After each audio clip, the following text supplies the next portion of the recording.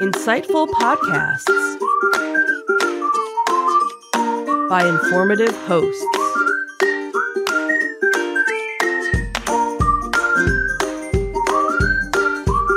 Insights into Things, a podcast network.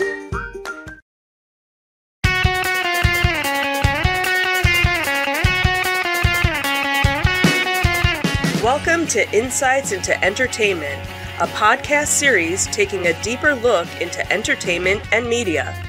Your hosts, Joseph and Michelle Whalen, a husband and wife team of pop culture fanatics, are exploring all things from music and movies to television and fandom. Welcome to Insights into Entertainment. This is episode 39, Lies and Allegations. I'm your host, Joseph Whalen, and my haunting and beautiful co-host, Michelle Whalen. Hi, everyone. How you doing today, sweetie? I'm good. How are you, darling? I'm doing good. So, as you can tell from some of our set dressing today, we are doing our Halloween special. Although, really? Do we have any stories that are actually specific to Halloween? Probably not. Well, my insightful Your picks. insightful pick. Yeah, we'll give you that. So, anyway, we're just noting our Halloween special. Right. We did have to do a quick set change here. Right, I did have to add a couple of things, and this is obviously something that we've talked about doing in maybe our 40th episode, kind of to highlight our collectibles that we have. And, you know, obviously if you've been listening and watching our podcast, you know that I am a huge Haunted Mansion fan. I would have never guessed. Would have never guessed by the shirt, the ears, the other stuff. Where this time of year, it kind of looks like our living room is decorated for the holiday. Right. But if you see our living room in February, it looks exactly the same. So depending on when you come over to visit us, the big joke was years ago we had a food delivery person come, and it was probably September.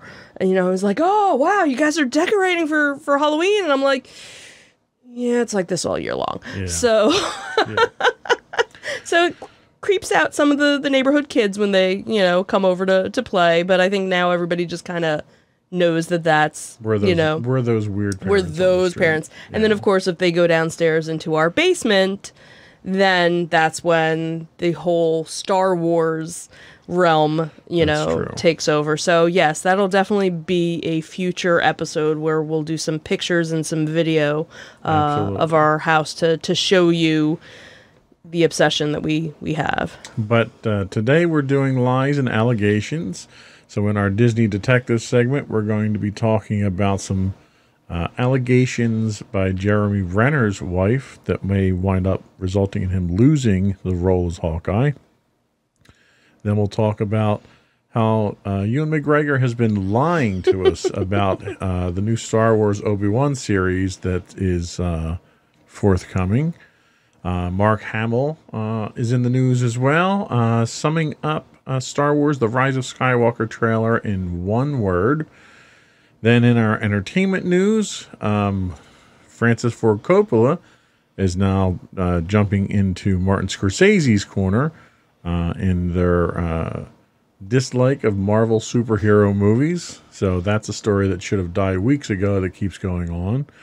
But not to take away from that, we also have Jon Favreau throwing his hat into the ring, who is a director of Marvel superhero movies, giving us his 2 cents.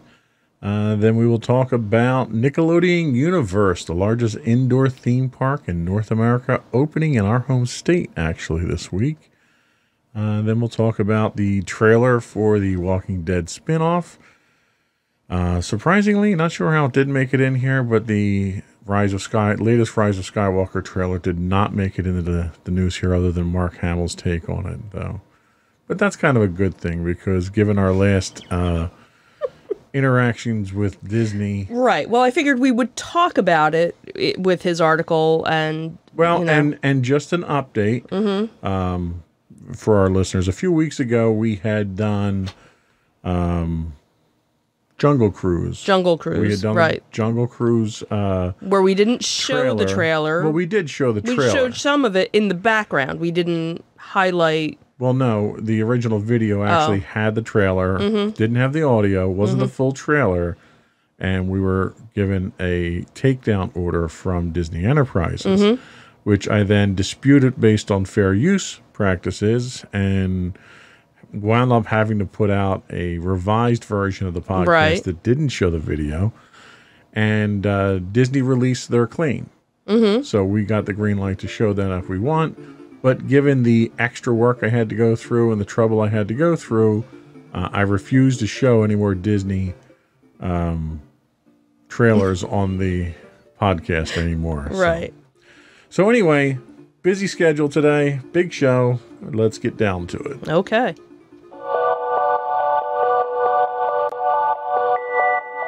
Go for Disney Detective. I feel like I should be in the cantina. That's that music is at the end of the show. We'll talk about that. That's a teaser for you guys, what that is. Exactly. So in our Disney detectives, Jeremy Renner is reportedly may lose his Hawkeye role over his ex-wife's allegations. Freaking Hawkeye. And this is something, there's been a couple of different articles that came out about this. So last week, his ex-wife accused the Avengers Endgame actor of threatening to kill her, putting a gun in his mouth, doing cocaine and other controlled substances, and using a firearm with his daughter in the room. Let me stop you there for a second. He threatened to kill her by putting a gun in his mouth. Yeah, I guess. Was she standing behind him or something? I don't know. I wasn't there. Okay. I wasn't there. So the couple who got married in 2014 actually ended up getting divorced a year later. And I remember, back when, they had gotten divorced, but now all of these allegations have been coming to light. So now, according to a tweet from Industry Insider, Daniel Richman at Marvel Studios, that Marvel Studios is reportedly considering their options when it comes to the future of Hawkeye following the ex-wife's troubled accusations. Previous rumors had indicated that obviously his character was going to be training, his daughter, and, that he was going to be basically taking, a back seat.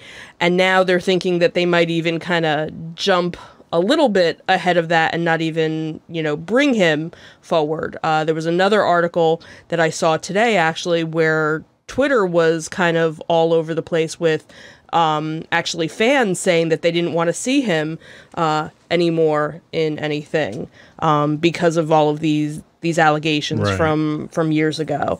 So obviously we have the Hawkeye series that is set to be on Disney Plus during the fall of 2021.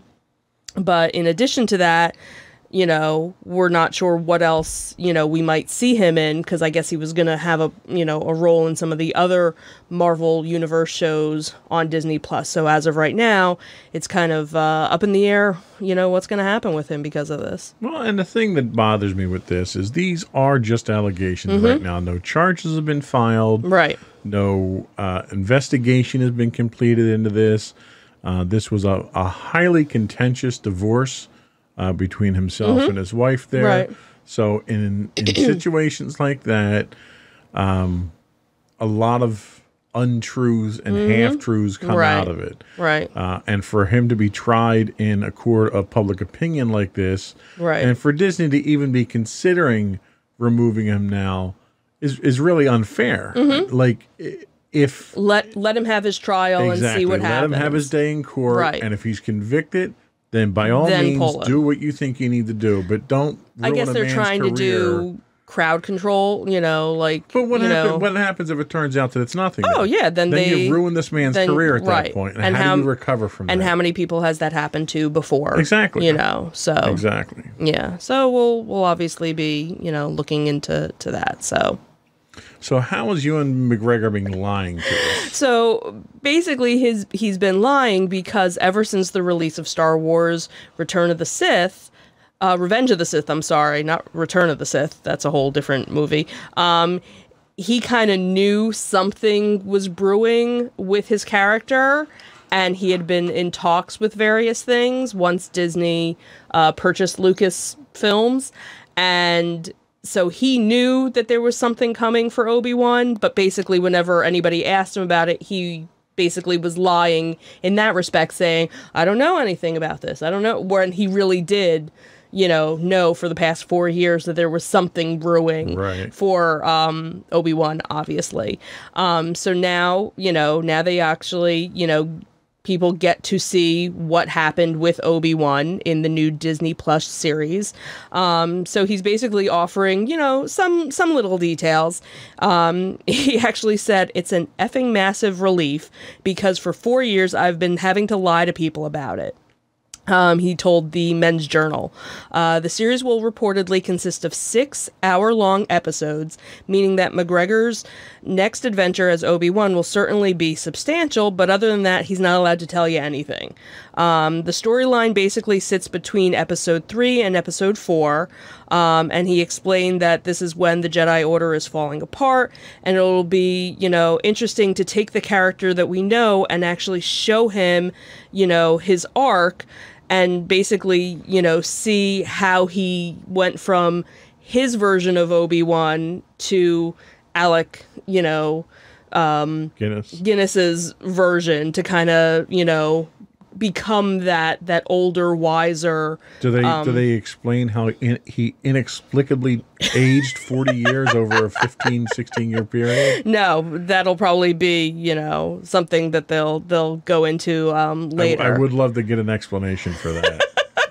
And obviously, there had been different talks that there's a chance that Joel Egerton might be returning as well to play Uncle Owen. And he had been Uncle Owen in the movies, so there's a chance that he might come in and see, some interaction. Well, that would be kind of cool. To kind of do that.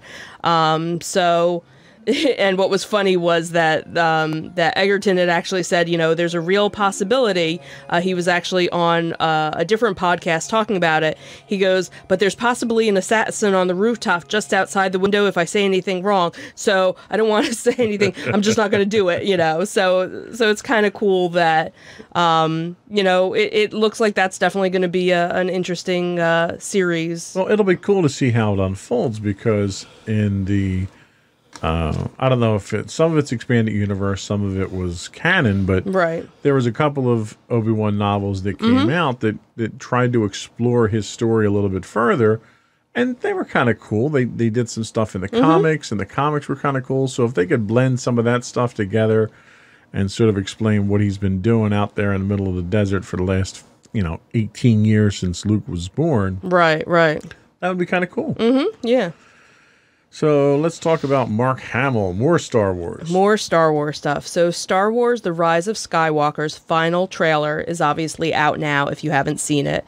And it has obviously given Star Wars fandom a major shot in the arm when it comes to generating buzz and hype around the episode's release. The Rise of Skywalker dominated the trending section of various social media platforms after debuting on Monday Night Football and inspiring several key figures from the Star Wars franchise to weigh in, obviously Luke included.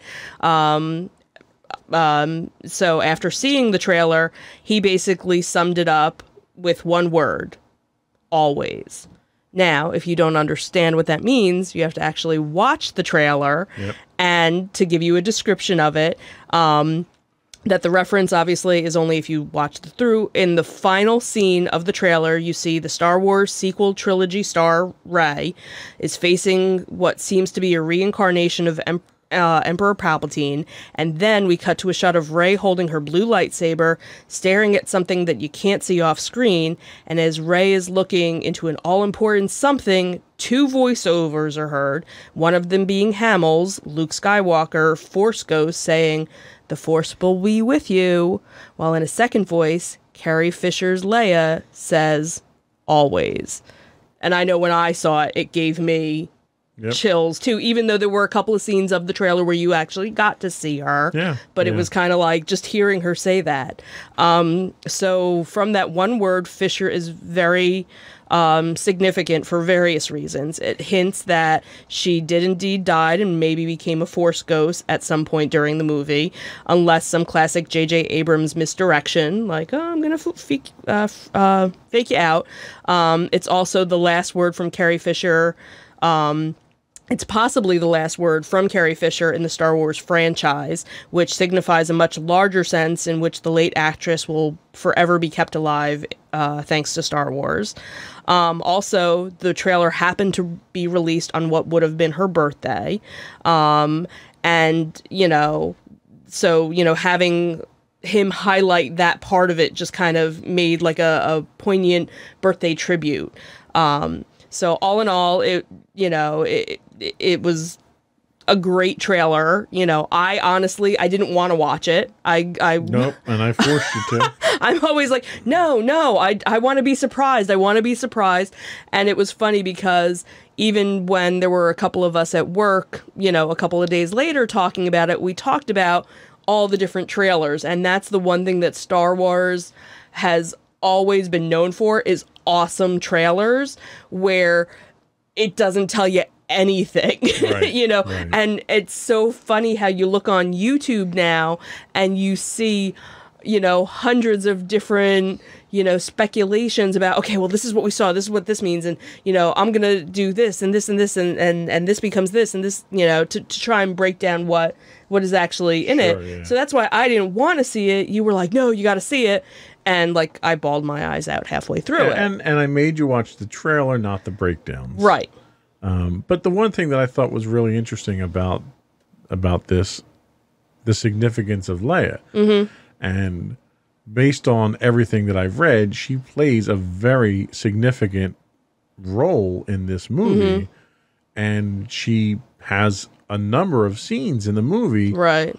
All of which were shot prior to her death. Right. This was all stock footage that they had from other movies. From Force Awakens and from Last Jedi. Right. That J.J. Abrams was able to go back and use all of that so that she had this key role that he had originally envisioned when he did Force Awakens. Mm-hmm. So it'll be very interesting to see how he pulls it off. Yeah. Yeah. So, you know, I was already excited to see it. Seeing the trailer, you know, obviously the fangirl in me, you know, is more excited. Yep. And yes, we already have our tickets bought, you know, as well. So that's it for Disney Detective? Yes, that's it for our Star Wars Marvel Detectives. We will move on with our Entertainment News of the Week. Mm-hmm.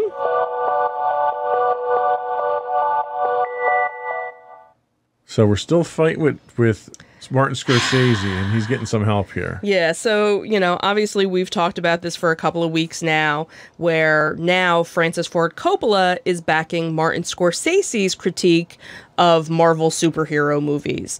So Coppola received some angry comments, you know, after, you know, Martin Scorsese, you know, said things about, you know, the Marvel superhero movies basically being like going to an amusement park.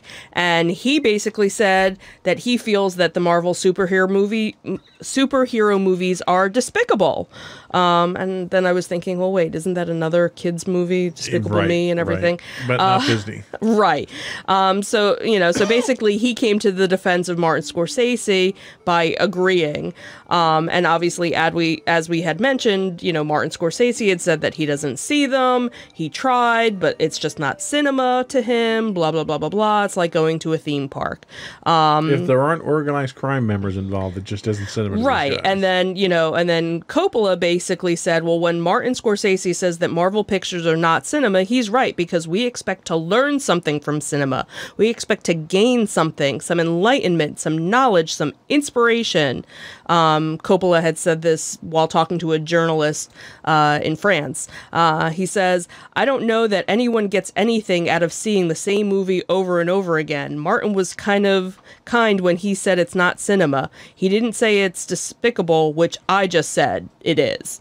So, Okay. So Dim's fighting words. So, okay. And then obviously James Gunn came, back to Twitter, basically to argue that, Scorsese and Coppola were basically repeating the same line of criticism that older generations gave them when they were the younger, bright lights of Hollywood.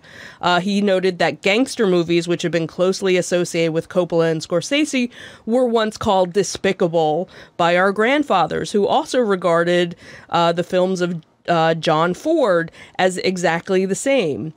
He said that I remember, and this was James Gunn basically saying, I remember my great uncle who I was raving about Star Wars, and he responded by saying, I saw it when it was called 2001, and boy, it was boring. He said that superheroes are simply today's gangster, cowboy, outer space adventures. Some superhero films are awful, and some are beautiful, like westerns and gangster movies before that. Just movies, and not everybody will appreciate them, even some geniuses, and that's okay. So, James Gunn had a point. It was okay. Absolutely. Back in the day, every other movie was a gangster mobster movie. And that was all you saw. And then let's even take it, a couple of generations before that.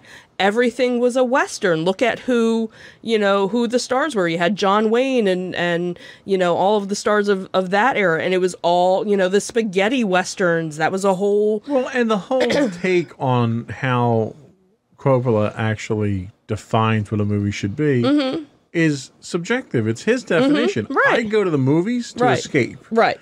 So if I can sit in a movie theater for 2 hours and not think about all the other stuff that I'm dealing with in the world, then that movie has done its job. Right. I don't want to necessarily go to that movie and watch a fictional depiction of all the things that happen in the world today. Right. Because I can turn the news on and see how many people got killed in the city. And there are some people that do appreciate more of the real life drama, that they don't like the make-believe, and that's fine. And it's all subjective. And it's all subjective, and that's why you have all these different types of movies out there. That some people are only into rom-coms, and some are only into musicals, and some are only into horror, and you have all these genres that are out there for you to choose and pick. But to basically come and attack and say, I don't know how people watch these over and over. I'm thinking, well, I'm sorry, but once I saw, Godfather, I didn't need to see it again. I didn't need... Or Godfather 2, or Godfather 3. Godfather 3. Let's not even talk about Godfather 3. I actually had to see that for, an English class in high school. Once you've seen Godfather, you've seen Godfather 2, 3,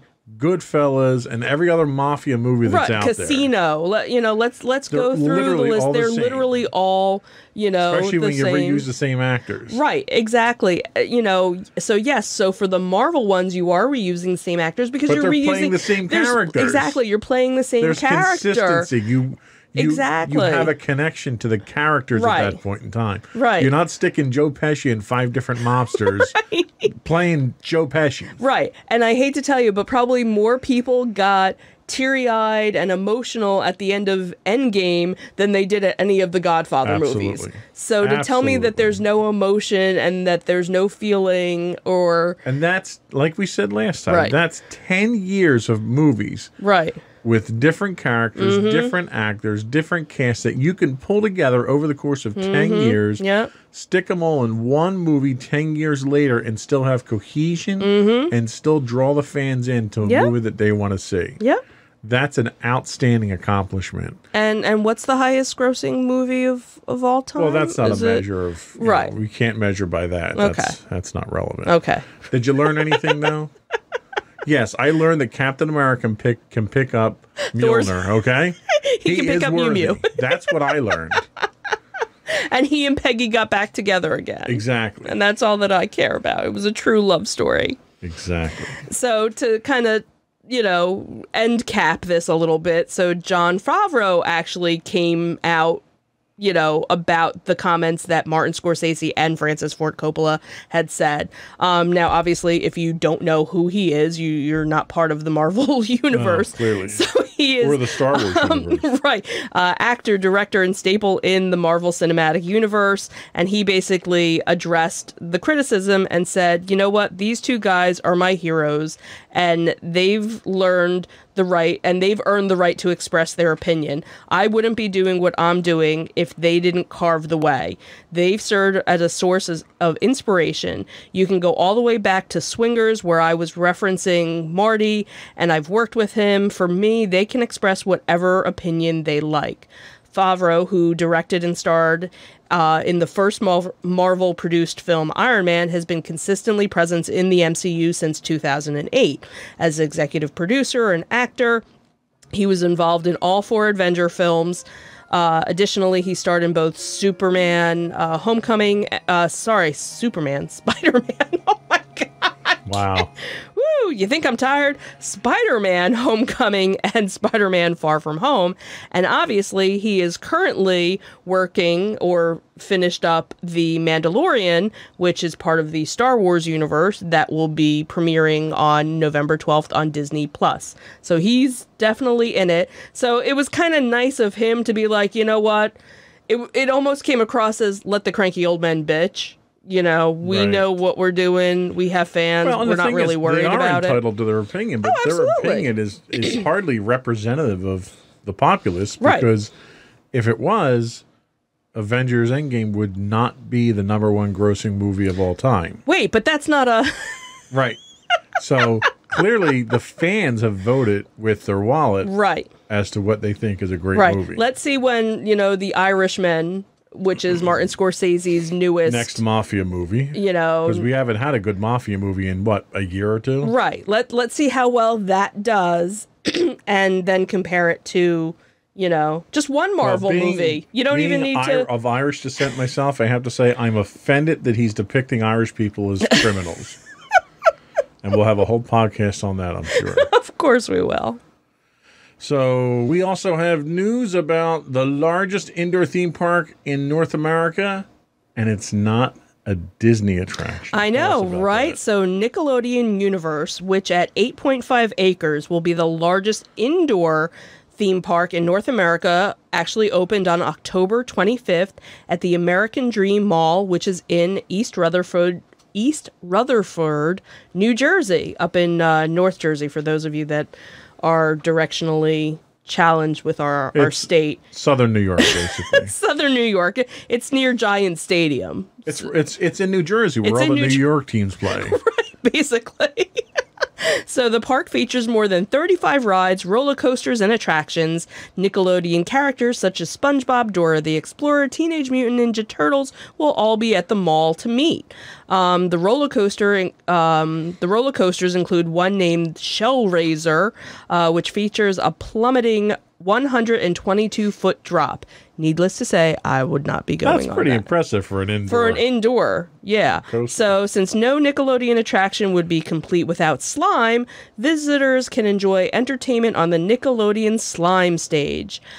Prices right now, it seems to be kind of unclear what they are, but the article talked about a general price ticket being $39.99, and that there was some sort of all-access ticket for $49.99. So basically, literally a fraction of what Disney charges. Oh, absolutely, but also a fraction of the amount of attractions, too, and the amount of space. And I'm sure, a lot of, even though it's 35 rides, from, the one picture I saw, it was like little, carnival type. Right. So I think it's in between. Largely what most of Disney stuff is too. It's just in an indoor building. Well, yeah, some of it. I think it kind of like, for any of you that are familiar with Storybook Land, which is a very old family run theme park, amusement park down near the Atlantic City area. Dutch Wonderland is the same kind of thing. So it kind of seems like it's more of a mix of that with a couple of little bigger, obviously with, some roller coasters. So obviously, besides the Nickelodeon universe, American Dream's NHL regulation size ice rink will also be opening at the same time, that will feature open skating, figure skating, and hockey tournaments. In November, the DreamWorks water park is set to open at the mall, featuring more than 40 water slides and 15 attractions. Now, for those of you that might not be familiar with it, the American Dream Mall has actually been in the works for 16 years. And after false starts and multiple developers, it actually finally got its opening. Well, actually, even before that. I was going to say, because it was Xanadu before right, that. and even then it was supposed to be something else. Early 90s, they started the redevelopment. Yeah, so it's been a while that this has been going on. So the mall is approximately 3 million square feet, roughly dividing 55% of entertainment and 45% retail space. So a good portion of it is, all this entertainment, stuff that they did. So the retail portion of the mall is scheduled to open in March of 2020. And the funny thing, if, you're not familiar with it, that it'll only be open for 6 days a week because of New Jersey's blue laws, which are still in place in Bergen County, where the mall is actually located. And for those of you that don't know, blue laws in Bergen County make it illegal to operate most non-food retail on a Sunday and have been in place since the 1600s. So, thanks to outdated New Jersey law, you can't buy a car or go to the amusement park in Bergen County on a Sunday. Which kind of... I'm surprised that, they didn't do something else because of that. I'm sure they tried, but they probably didn't buy enough politicians for it. Yeah. So, so it's... not too far from, New York City. So they're hoping to get people coming in by train for that. They obviously have a huge parking area, to accommodate as well. So it'll be interesting to hear how it does. And, maybe we'll actually take a trip up there since our daughter is very much into SpongeBob.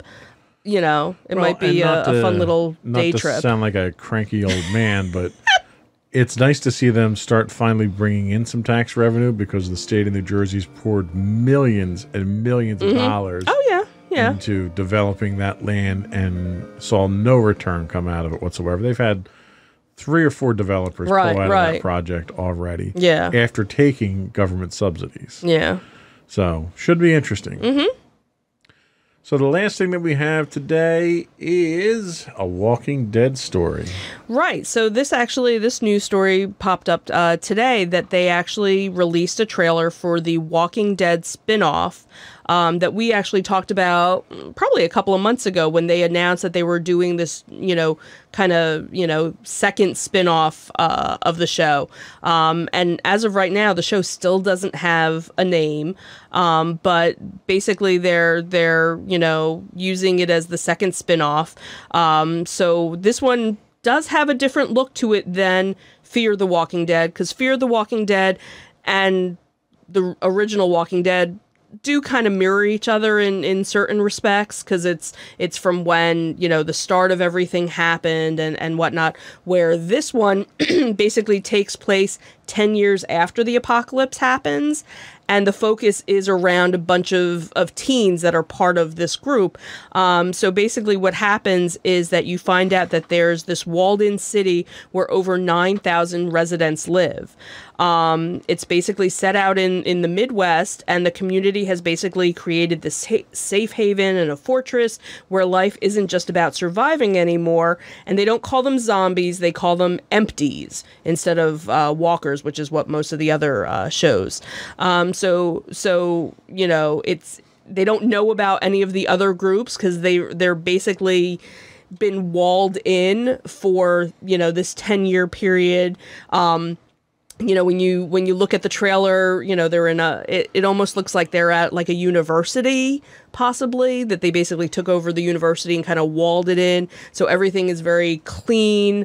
It seems like they have power, electricity. It's the kindler, gentler version of Walking Dead. It's almost like what they wanted, all the different communities like Alexandria to be, or something where, we're self-sustaining, and basically the teens on the show are like, what's really out there? You know, are we really safe? And you kind of get a hint from the one teenager that her dad kind of went with others on like a scouting mission, and that they haven't been back in years or something. So it's like, do you ever wonder what's outside of the wall type thing? That sounds like, oh, my dad went down to get lottery tickets and never came back. Never came back. So, you know, it looks like there's a group of them that decide, you know, let's go out and see, because they've never fought any of them. They've basically kind of gone to school every day and just kind of had a normal 10 years. That's a long university. Well, no, because a lot of these kids were like, you know, 5 when they came in, so they're still, so it was interesting. It definitely had a more interesting feel than Fear the Walking Dead. For me, I only watched like the first season and a half of Fear the Walking Dead, and then I kind of lost interest. And I know there are people that actually like it better than Walking Dead, and I know a lot of people that, you know, were Walking Dead fans from the beginning and then kind of died off because of died off. Get it? That was good. That was funny. That, you know, kind of left the show when it got a little too gruesome and a little too boring, you know. So unfortunately, even though the show seems to be doing well, you know, it is kind of lacking in the ratings right now. So it almost sounds like the way they're going to do this is the second spinoff is supposed to debut in spring of 2020. And usually that's when Walking Dead ends. And for those of you that know, Fear the Walking Dead is during the summer. So it kind of sounds like between the 3 shows, there'll be some sort of Walking Dead, you know, all year long on AMC. So the seasonal Walking Dead. Yeah. That's depending on, you know, which Walking Dead. But again, they're going to be at that 10-year mark already, which is pretty much where Walking Dead already is, because it's been 10 seasons. And then Fear the Walking Dead kind of, I think... Walking Dead also did that time jump, too. Right. So, you know, who knows where, you know, you are with, you know, with the timeline of everything. So... All right, so that is it for our entertainment news this week. We'll be back with our insightful picks.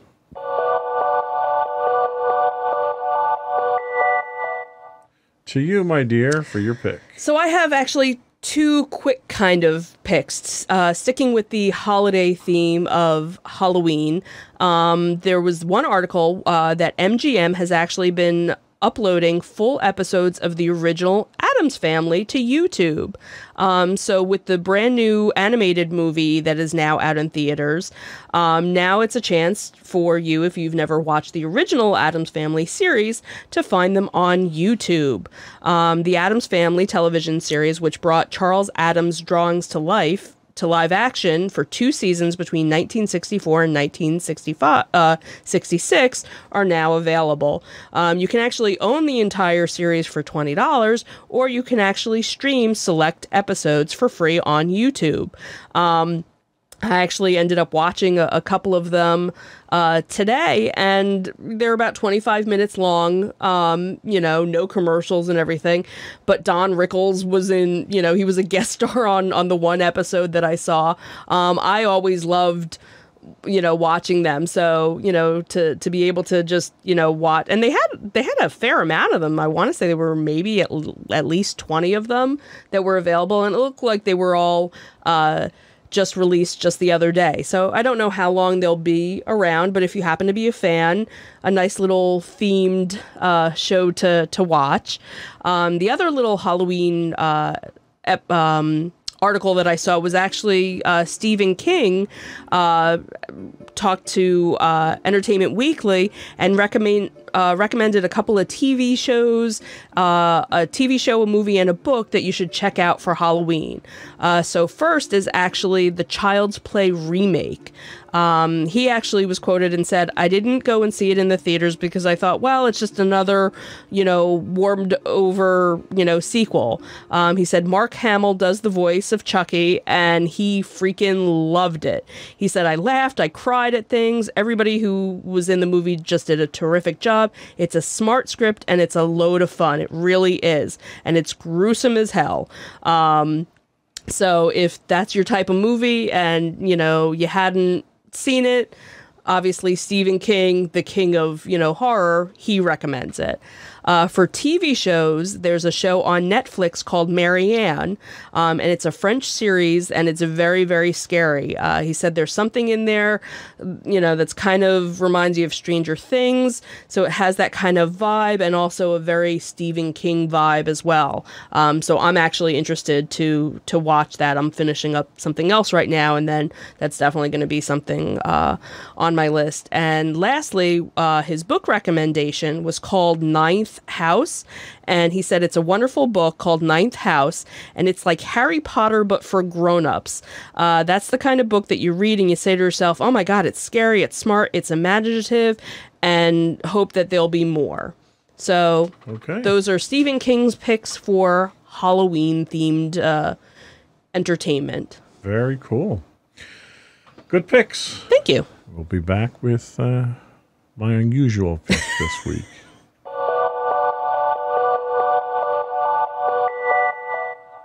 So this week, my pick is something that we've been listening to in the background throughout the podcast.